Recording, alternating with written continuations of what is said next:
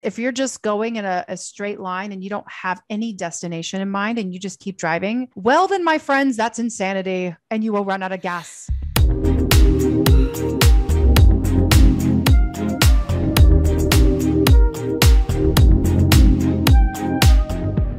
Hey, and welcome back, everyone, to another episode of Successful Stylist Academy podcast.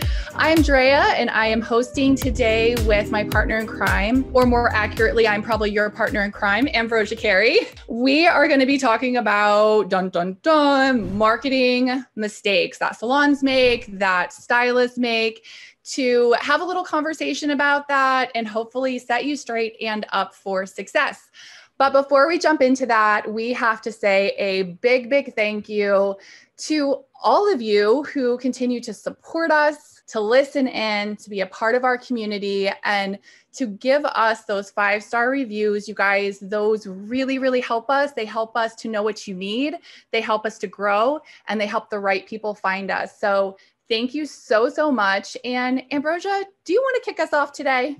Heck yes. Hi, everyone. Thank you for hanging out with us. This is not the sexiest of topics in the world, but it is something that we felt like it was really relevant. And because we help businesses so much with marketing strategies and just coming up with the right tactics that help them grow their business, this is something that we have noticed just in time, talking to both salon owners, hairstylists, independents, even small businesses that tend to kind of get brushed under the rug, so to speak. So I think one of the biggest things that I see happen is that the fact that a lot of people don't really think about where their business or who they're marketing to specifically. And I guess that would be like my number one thing is not knowing your target market or your ideal client, so to speak. When I talk to people, they're like, I want my place to be so amazing that everyone wants to come there. And although that sounds like this beautiful utopian world, the reality of it is if you're marketing to everyone, you're really marketing to no one. And it doesn't help you with growing a strong business. When I say a strong business, I mean people who undyingly will stay there. They will cut back on eating out to restaurants and traveling if there's a recession, but they will still continue to see you because they see so much value in you. They're the ones that are going to help you keep your business afloat when times get hard.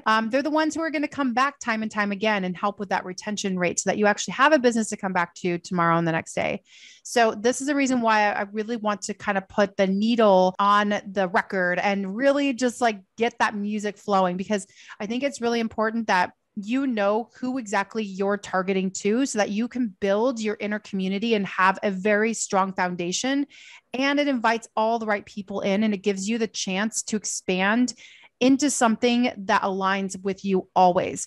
If you are in a place where you're not exactly sure, gaining that clarity, we can always do a clarity discovery call. We can always, maybe you can put it to pen to paper and you can actually sit down and think to yourself, like, who is my absolute favorite person that I want to see continuing again? If you're not sure, you can ask your best friends. You can ask people around you. What is it that attracts you to me? Why do you like coming to see me? What do you look forward to the most when you sit in my chair or come to my salon, come into my space, whatever your business format might be? But that is something that's important to know the answer to before you actually move forward in the next step. So I want to kick it off with that. Andrea, I know you've got some stuff for us, so I'm going to pass it back to you. I really love if you are targeting everyone, you're targeting no one. That's really huge, because sometimes I think we forget to think exactly who we're targeting. And I don't know, that's just like a really great tip in itself. So you guys, I want to be really transparent before I go into my first thing, because these are basic, but I think they're true to me. And I believe that they're going to be true for a lot of you too. So marketing, Ambrosia, this is like a huge strength of yours. And you guys, I highly encourage you guys to do coaching calls and to really set you up for success for marketing with Ambrosia, with Successful Stylist Academy. Take advantage of that. You probably won't get me on the other line, I'm just saying, but I'm learning as I go. And I think it's really valuable to share the process of where we're at. And that's what I'm really doing with you guys today. So, marketing is not my strength, but it is necessary. It is a little fascinating for me. It's a love-hate. And so the first thing for me with mistakes in marketing is trying to do too much too fast. That's a good one. Thank It's a you. really good one. I'm an idea girl, you guys, and I get inspired and I see something shiny and I mean, I'm diving down to the bottom of the ocean for it. And I need to remember to come up and take a breath real quick. So for me, it's, maybe you did a virtual class, maybe you attended something and it was too much, or maybe it was just enough, or maybe it was a little over your head. But for me, is I take in all this information and then I leave and I'm like, I'm going to do a blog. I'm going to do a newsletter. I'm going to start collecting all the emails. I need to get on, what is it? MailChimp? What was the other one? Oh, wait, how do I get on that? Which one was free? I'm going to post every single day. I'm going to go ahead and be on every single platform. Wait, how much is SEO? How much is algorithm? Oh my gosh, you guys, it's so much. So I would say take your notes, get inspired, and then set up some tangible, attainable goals that you can start with. And I just want to say, doing too much too fast. So to do the opposite of that, what that looks like for me is to think about 3 ways to market that feel genuine to me, that I have enough information to actually execute and to start with those. So a lot of times when I'm doing my artistic development coaching with people, I just split. I'm like, we need to be on SEO and we need to be in algorithm. What are the top 3 places that you feel most comfortable navigating? And let's go from there. So maybe those top 3 would be Instagram, Pinterest, and YouTube. Let's just say that that's where you start. And I know Ambrosia has so many marketing things, but this is just an example of have 3 key initiatives. Try not to do too much too fast, get inspired, take the notes, go back and look at the notes later once you've already accomplished those 3 key initiatives for at least 6 months. So yeah. We're really aligned on this, Drea. My next actually piece that I was going to talk about is to not have a clear vision or plan. That's a really common one for people. It's easy to get inundated and overwhelmed by all the different options. Therefore, nothing happens. Or you might go real hard for like 1 to 2 weeks and then burn out. So having a clear vision and plan on how you want to execute something is just starting from A to B, and then you can actually move from there. If you feel really confident or competent in one social media platform and that's all you have the time or space for, do it and create a plan on how you want to execute it. And then you can go back to your insights. You can take a look and you might actually be surprised by what is gaining the most traction. Maybe you get more website clicks from a very specific post. And so then you decide, oh, if that went really well on that platform, it actually might go well on another one. So then you decide, I'm going to go ahead and just dabble in Pinterest a little bit. And so then you decide, I can dedicate 1 hour a week and that's it, just 1 hour a week. And you're going to go on Pinterest and you're going to take the insights that you actually have from Instagram and you're going to create material just for Pinterest. And it can lead back to your Instagram, for instance. Like you can totally have it going there. Let's say you don't have a website yet. Maybe you just feel way overwhelmed by it. So just starting with one thing, taking the stats from that one thing, bringing it over to another platform and seeing if you can do a rinse and repeat with that. If it doesn't work though, then and you're like, okay, I'll try a different approach. That's really where it comes down to. Like with marketing, you're just taking the strength of your message, reaching the people that you want to reach, and you're testing out the process. And then once you find exactly how to execute, when you get to know your audience, where they live the best on that platform, that's where it becomes very clear for you. And that is where you execute that plan. But it started out with the vision, having a vision, executing a plan, putting pen to paper, and really evaluating how much time do I have for this thing? What do I want to do with it? What time am I going to check in on it? How often am I going to do it? And then when I take the stats from it, what am I going to do from there? So start with that, guys. Those are really tangible goals that you can actually, and this is going to be a 30-day thing, by the way. Do this for 30 days and then go from there. You don't need to know all the steps all at once. Yes, just start somewhere. I think not knowing all the steps at once, like sometimes I think we're perfectionists within our creativity and behind the chair. So then we carry that over to the things that we're not supposed to be perfect at yet, right? We're just learning it. Like be brave enough to suck at something new, right? Is what they say. So I think not knowing that it's not going to be perfect, give yourself some grace, leave room for trial and error, but start trying something and see what does stick and what does work. I think that's great. I know we're being really straightforward with this. So I have 2 more. And the next one is, which I mean, kind of rolls out from what you just said as well, is only utilizing social media platforms in your marketing. And I think that's a huge miss. And that's really something that you have helped me discover, Ambrosia, because SEO was a little overwhelming for me. I mean, I started out and I was just on social media platforms and it was all I could do to keep that rolling. And the thing is, sometimes we work really hard to create our posts, and what we share and what we put out there into the world is important to us. So I think when we're doing that, taking a little extra time and thought and having that vision so that we can have a little more reach with the work and creativity that we're already putting into something is really, really important to put the thought process and just a little bit more time into. So for example, if you are on Facebook, if you are on TikTok, if you are on Instagram, all great places to be sharing your work and having an extension of your voice and your brand.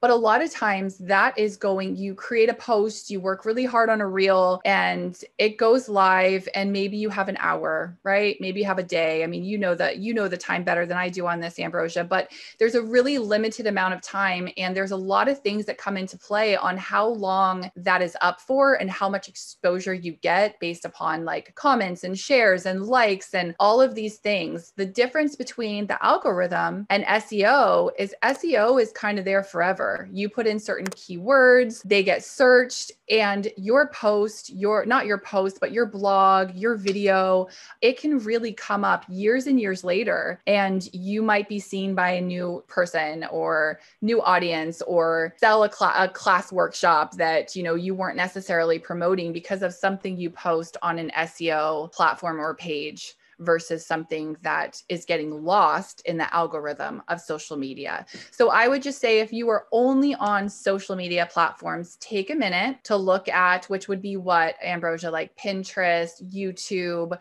having your own website and having a space and a blog page. Let me know, chime in. But those are some opportunities where you could really take advantage of also having exposure on SEO and not just utilizing algorithm through your social media platforms. I'm glad you spoke to that. It's really common, unfortunately, for a lot of businesses to get caught up in the day-to-day rather than the true larger vision, the bigger story of that vision. And to take the day-to-day and be able to take that information, extract it and put it onto a larger platform. You're not reinventing anything. You're just taking the main parts from it and you're actually going to expand on that story.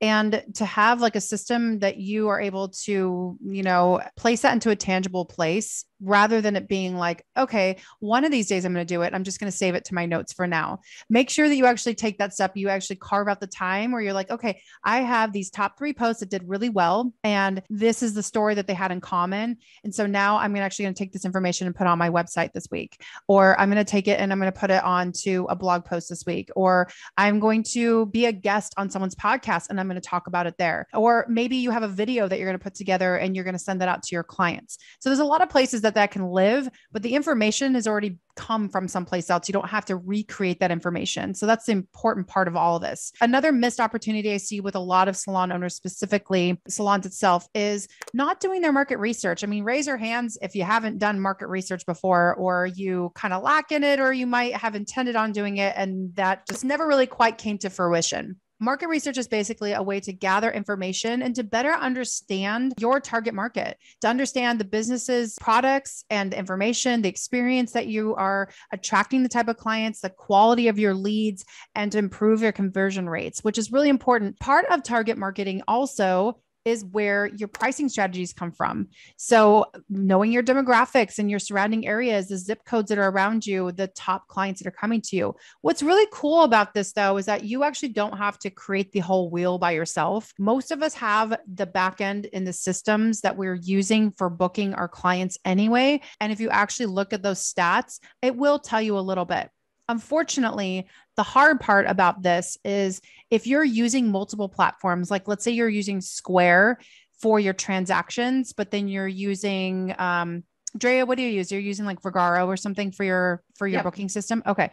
So if you're I using do. Vagaro for your booking system, but you're using Square for your processing system, that might not give you an accurate reading entirely. So you would want to look at the back end of both of them.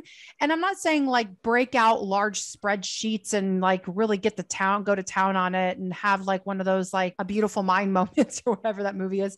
Um, Yes. what I'm saying is look for the peaks and valleys, like look to see where things were high and low and figure out what it was that attracted that type of client in there.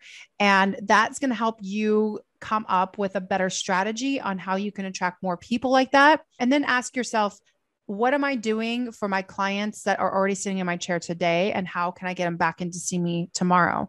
That all goes into designing your perfect target market research analogy or analysis. I'm sorry, that helps you come up with that analysis and that helps you execute whatever future promotions you might create for that specific person in general. So try that if you're not already doing it. I know it can sound overwhelming. Give yourself just a time to do it. I would say toward the end of the year, kind of evaluate it after holidays have rushed through and look through your entire snapshot of a year. But I would say following that, do a month in, month out. So at least checking in to see, okay, I ran a promotion this month and the following month, this is what happened. So that way you can see the trends of these promotions that you're doing and how it's helping or hindering your business. And then you can make a decision from there. Okay, I want to do that next year, but I want to add this in next time, or I want to not do that, but I'll do this instead. That's where you kind of get your answer. So market research, everyone, do it now. Marketing research is so, so crucial. And I do agree that it is a huge miss. And I know this because it was a huge miss for me for a long time. And it's something that I want to continue to get better at. It can and does to me at first like sound really, really overwhelming. Those are not the things that I want to spend my time doing. But again, so crucial for the long-term success for your business. And once you put that into motion, I feel like so many things grow in such a positive way that it's not something that's overwhelming forever. So I know that when I listen, I can go into like a complete brain melt. So if it's something that you need help with, we would love to hear from you, first of all, because that's part of SSA specialty. So I have to like shamelessly plug that and put that in there because it is important and it can be overwhelming. And we would love to come alongside you and maybe dedicate again, like just start somewhere. Maybe you can only do 1 hour a week and you kind of just start rough draft, trial and error, doing your market research. I think that that's a really great place to start. Also, a financial or marketing consultant that maybe you can check in with quarterly that would be helpful in making sense of your market research would be a great way to go, especially as a salon owner. So huge. Thank you, Ambrosia. My last one seems simple, but I think it happens a lot. And I think for hairdressers that are like squirrel, like this is a huge one for us. And it's lack of consistency and engagement. So I'm going to work backwards a little bit. And when I say engagement, I feel like stylists independently, we're a little bit better at this, but I think sometimes salon owners, and having been a salon owner, I feel like this can be a little bit of a miss as well, is the engagement. So a lot of times when I'm coaching, one thing that I say is do not expect more support, views, engagement than what you're willing to pay forward. So I feel like we post our stuff, we work really hard at it, we're on our pages, and maybe we want people to see what we're up to. But ask yourself the question, how much support am I giving? How much engagement am I doing? How much am I encouraging someone? How much am I commenting on their creativity, their work, their business? How often am I sharing other people's things when I'm posting my own stuff? So I really, really think community, reaching out, partnering with people, sharing people's vision, coming alongside them. I really think that that is a big, big part of marketing that connects us with other people and gives us more exposure in a really beautiful, genuine way. So I would say make sure that you're also giving what you expect to receive, because I think that that doesn't happen a lot of times. And then the last one for me is lack of consistency. And it kind of goes hand in hand with my first one of like trying to do too much too fast. If you can't post 6 days a week, don't tell yourself you're going to post 6 days a week, because you're setting yourself up for failure and you're probably going to get bummed out and burnt out really, really fast. So set a realistic goal and try to be consistent with that goal for a certain amount of time. I mean, I said 6 months for some things that were more long term when you're trying out new things. I know, Ambrosia, you said 30 days. So find a spot where you can give yourself a date, where you can give yourself a certain amount of time, see how you're doing, make sure you've been able to be consistent with your goals, and then kind of change it and evolve from there. So for example, let's just say a social media platform and you want to be consistent. Although I want to be posting 3+ stories every single day, except for maybe Sundays on my like no social media Sunday, and I want to do 5 to 6 posts a week, including reels, that may not be realistic for someone who is just trying to build their social media. So my suggestion then would be try to do 2 stories 5 days a week and try to do 3 posts a week, and see if you can be consistent with that before you try to extend or move to a second platform. Because I think that once you're able to be consistent, you can refurbish what you're posting and then you can be consistent somewhere else. So consistency, I think, is key. And yeah. Some other marketing mistakes I think that salons make is not knowing where the marketing activity needs to be. So each marketing activity has a separate purpose. Set a budget for a marketing activity for the year, and then create a plan that includes a solid message that becomes a theme for all marketing activities. I think sometimes when we have like, and kind of going into that is like having a call to action. There's a lot of people that don't actually list a call to action. They're just sharing a video because that's what everyone else is doing. Like, I'm going to do something funny, or I'm going to show some personality to my salon, although that's great, but make sure to say, like, if you want to dance your pants off too, make sure that you give us a call linked in our bio, or check out our website for more information, or book a consultation with us now. Things like that. Having that call to action lets people understand, like, well, what am I supposed to do with this information? Not everyone is going to understand that. And sure, there might be other people that are literally just enjoying the video, and that's okay too. That's consumption. But it's really important to understand that if you're doing it in a specific platform, what your objective is within that platform. And I think sometimes that's where clarity hasn't happened quite yet. It's hard to come up with a marketing strategy when you don't know or have a clear action plan set in motion on like what activity you're actually trying to get. Are you trying to raise awareness? Are you trying to build up your online presence? Are you trying to get more clients through it? Are you attracting new hairstylists? Are you educating? Are you trying to, be entertaining because you're working with brands and they're paying you for that? Like, you have to understand where that activity is coming from and what your objective is with that activity. Otherwise, it's going to feel like a chore, and that's never fun. And I think that's what ends up happening is people get exhausted with marketing efforts because they want to see a direct return on that and they want to understand what happens. And sometimes it's a slow trickle. And so even if you put something out and a whole month goes by and you're not exactly sure, like, oh, okay, somebody found me and it was through a Yelp review, like, wow, I kind of forgot about Yelp reviews for a half a second. And then you're like, gosh, I should ask more people to do Yelp reviews. Maybe I can actually send out a newsletter and I could say, I'm on Yelp and I would love to hear a review from you and I'll offer this to you in return. So that's something where I'm saying, like, you can insert certain efforts, but make sure that you're doing it for a specific purpose. Because when you're doing it that way, you're doing it with intention and you're actually trying to build your business.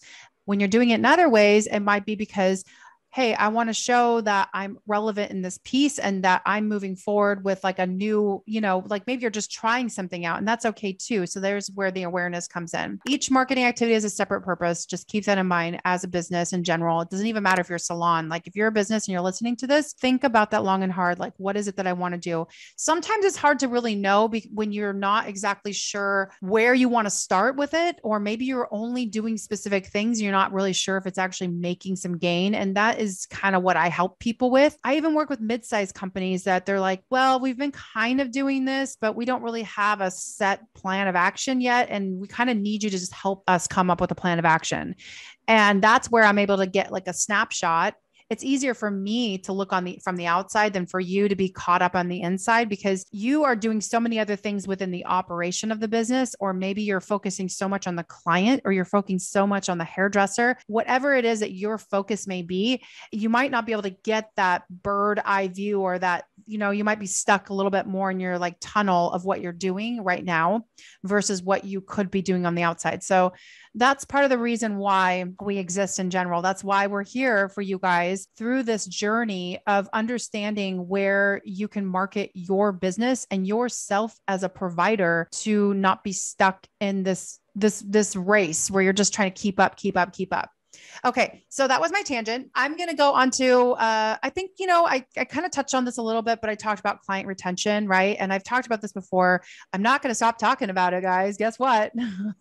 Unfortunately, with a world where everyone has so many options, it's, it feels natural for us to try to get new clients, new clients, new clients. But sometimes things happen where maybe we get a bad review and we don't notice it because we're not checking in on that. And we're actually like losing money because we're not serving our clients to the best of our abilities. So getting really cemented on how we can take better care of those who are sitting in our chair, that's going to grow by itself. Let's not take away from the fact that there is person to person marketing that can happen. We're always marketing, whether we want to or not. And I know I've said this before. I have a feeling that all you guys know this that are listening, but what a great reminder to think of it like this. It doesn't all have to happen on a digital platform. You don't have to show up all the time and do dances on TikTok or do funny reels and be a comedian or show your face all the time. Just understanding like, how do I build relationships and how can I build deeper relationships? And starting with that is going to be a bigger, better, more global answer than understanding how do I reach people on all platforms, because that's the burnout. That's where burnout starts to come in. And it's also where it's hard to keep like a sustainable momentum going with that too. Cause we need to have days off too, guys. Like everyone deserves a day off. Everyone deserves to have downtime. Everyone deserves to have a detox. Everyone deserves to, have a well-rounded balance, whatever that means to you. And by getting that, making sure that you're concerting your efforts in the best way possible is going to get you to that peace. I think sometimes we think about money a little too much, and money is important, but time is more important. If you're spending 10 hours on something because it's free and it doesn't cost any money for you, but if you were to take, how many clients can you take in 10 hours? If you just had one extra day of taking clients and you made that much money and you pretended that money wasn't actually yours, you're just doing it. Let's pretend that it was a day off and you're like, okay, I'm just going to do 10 hours. Like, I know this is not realistic. Just stick with me for a second. For 10 hours, you're like, okay, I'm going to do this for 10 hours. And instead of going on a boating trip or instead of like just sitting on my couch and watching TV, I'm just going to do this. I'm going to take these clients for this one day. And all the money I make from those 10 hours, I'm going to put it back into my business, but I'm going to hire somebody to run this for me. Or I'm going to make sure that I am putting an ad on these 3 things. And then I'm just going to let it go. How amazing would that be if you actually got like 5 times return on that? Like, I just want you to try it because I guarantee that is going to be a better way of spending your time and actually making more money in the long run. Please don't confuse this. Like, don't work an extra day. Don't work the extra 10 hours. I'm trying to put it in perspective. Like, sometimes people discount their time because they think they're going to make more money and they only look at the dollar. They look at the dollar that they made from the time they were in the chair. They don't look at the time they spent for the 5 hours that surrounded that one client. So try to build up that time block and really see like, ooh, if I actually divide it by the number of hours I put into it, then I actually didn't really make that much money. But if I worked on these 3 things, the 3 key initiatives that Drea was talking about earlier, if I'm on 1 social media platform and 2 SEO platforms, and I'm concerting those efforts 5 hours every single week, and I make sure I do that on a continual basis, and then it starts to work like clockwork, kind of like some of the other sources of income that I was talking to you guys about, the 7 sources of income that I was mentioning in last week's podcast. I think it's really important to understand like where those concerted efforts are going and what the return of it is on. That way we can maximize our business and we don't have to be in the business all the time. So I know that was long-winded and I know that it's like, hopefully I still have your attention, but those are the key things I think that can make a business operate in a way that makes you feel like you have ultimate freedom and flexibility to do more than what you're doing today. It invites the right kind of people. It invites more opportunity. It allows you to actually make more money and be more fruitful with the time that you're putting into it. And it also builds like something that you may not see today. Like it invites other opportunities that you wouldn't have ever noticed before.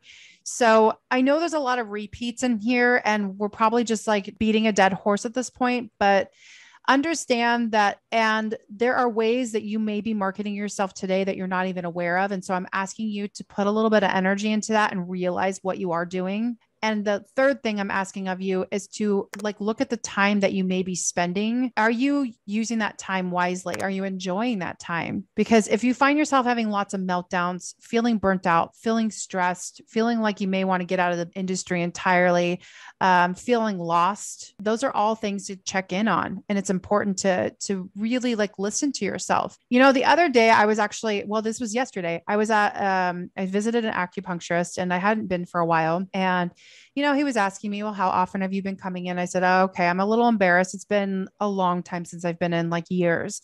And he says, oh gosh, okay. And of course, acupuncture is his world. So he just can't even fathom that. And he says, well, don't forget about yourself. Don't forget to take care of yourself. And I'm like, gosh, I feel like I've heard these words. Oh my God, that's right. I say these words all the time. So sometimes like it's really important. Like you can't just acknowledge it, but actually practice it. And putting ourselves in the driver's seat sometimes takes us away from like viewing the rest of the world because we're focused on what's in front of us, right? Just pull over and get out from time to time is what I'm asking you to do. Because if you're just going in a straight line and you don't have any destination in mind and you just keep driving, well, then my friends, that's insanity and you will run out of gas. So make sure that you pull over and just look around and just decide as you go on this journey, take time for yourself, take care of yourself, put a little bit more effort into where your destination is going to be, AKA your marketing strategy. And I promise you're going to feel more cemented in your belief systems. You're going to invite the right kind of people in, and you're going to have a lot more opportunities coming your way. And you're going to reinvest back into the artistic side of you. Everyone has a hidden artist in them. Even if you're not a hairstylist, if you're a salon owner, you're not even practicing hair anymore and you like the business side, we all have an artist in us. And we want to make sure that we're feeding the artist too, because we don't want to be in a place where we feel stuck. And that's really what this is all about, is making sure that we keep reigniting our passion and we take care of ourselves in the process. Otherwise, what is the point? Such great advice. And I mean, and a lot of things to think about, and maybe we have thought about them, but just like really going back into revisiting them. I think a lot of times people are like, oh, you seem really easygoing and, what's your secret? And a lot of times my secret is there's freedom in the foundation. So creating the foundation and having a routine that I can go back to allows me that freedom in all of the spaces in between. So I was kind of thinking about that, like, as you were talking about, finding that balance and going in and like doing the work so that when you're not doing the work, you're actually not doing the work. Because I feel like sometimes we're always doing something instead of sometimes just being like, no, this is totally dedicated to freedom, not doing anything, real vacation, not looking at screens. And I think that is the balance, is like really having the freedom based upon the foundations that we do create. So last two things I'm just going to mention. I want you can wrap us up, take us home, all the things, Ambrosia, is I have to do marketing in a way that does make sense to me as an artist, because if it gets too numbery, too overwhelming for me, I'll do nothing. Like, it's like, oh, there's so much to do. Guess what I'll do? Let me binge watch Stranger Things. That's usually going to be my answer. So for me, it's so important to develop your why and then to revisit it often. And you spoke a little bit about this in different words, but to me, what that looks like is I love my 3 key initiatives. So developing your 3 key initiatives, like, why are you marketing? What is your goal? Like you said, is it to get new clients? Is it to get exposure? Is it to get noticed by companies? Like, determine the 3 key initiatives you have for marketing, whether that's being on a social media platform, having your website, doing a blog, doing a newsletter. Like, what are your 3 key initiatives? And then one thing I like to do, because it makes sense to me, is I find 3 to 5 emotions that I want people to experience when they visit any page that I've created. So I want them to feel welcome. I want them to feel inspired. I want them to feel educated. Maybe I want them to feel lighthearted or playful. So those would be things that I want people to feel, that I want you guys to feel when you come onto my pages, when you come onto my platforms, when you engage with me. And that's what I want people to feel one-on-one when they sit in my chair too. So that is no different. So I developed my why. I revisit it often, because when you lose your why, you can lose your way. So if we are out there just winging it, like, you know, like you mentioned, doing a funny post, doing this or that, but it has no purpose or no intention, I think it is definitely a marketing miss. So develop your why, revisit it often, find your 3 key initiatives, the purpose of why you're doing what you're doing, and the 3 to 5 emotions that you want people to experience when they engage with you. You said something really beautiful several times when you're teaching marketing that stuck with me, Ambrosia, and it helps me to not look at marketing like a chore. And we all stand behind the chair. We conversate. We're good at it. We have stories. We're talking about this and that with our clients. So it's the same thing. Marketing is just an extension of your story that you're sharing with other people in multiple ways. So I like that. It helped me not get overwhelmed. And I'm going to let you take it away. It's true. It's just like what we were saying to you guys before. Like, you know, when we always open up with saying like your podcast reviews help the right people find us, that's an extension of the marketing, because we want to make sure that we're giving you guys value and you are our people. You're listening to this for a reason, because you feel like, okay, I'm connected to these people and I have the same why.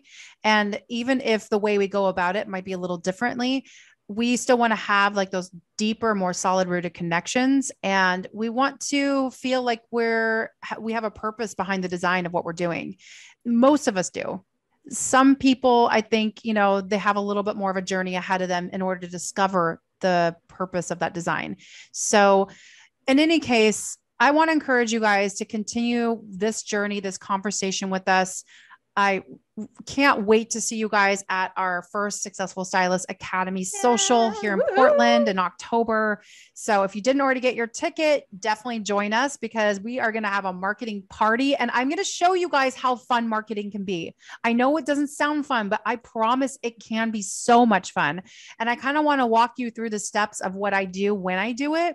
And I'm going to show you how I can go on a 2-week vacation, and I can't, like, yes, I have some things that I do while I'm away, but I have a bunch of stuff that I do that leads up to it. And I always have things that I'm doing on the back end. So think of it kind of like what are those things that you turn the timetable of these are the days of our lives. What's that thing I know. called? What is that thing called? Sand, like the sand. I don't know what it's called. The sand thing. Oh my gosh. Somebody help us. Jeez. Anyway, hourglass, the hourglass.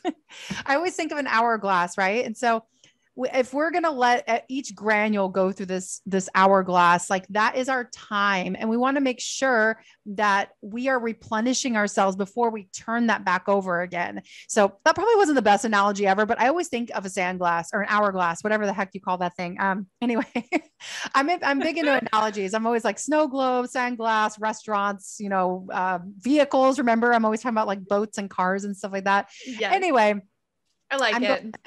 You like it? Okay, good. So I love hanging out with you guys. I love chatting with you. I definitely want to encourage you guys to reach out to us if you have any questions, or if you just have things that like have resonated with you over the past, I mean, I think we're coming up on a year of doing this podcast, and it's been really special to me.